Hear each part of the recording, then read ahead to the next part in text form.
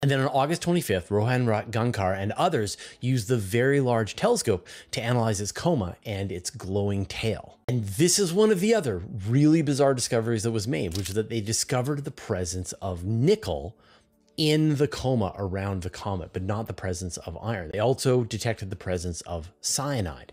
Now, cyanide is common. There was a great scare back in 1910 when Halley's Comet was passing through the solar system, and astronomers had just developed the technique of photometry. They were able to measure the chemical fingerprint of Comet Halley, and they detected the presence of cyanide. And so people were worried that cyanide gas was going to poison them on Earth, which of course it didn't.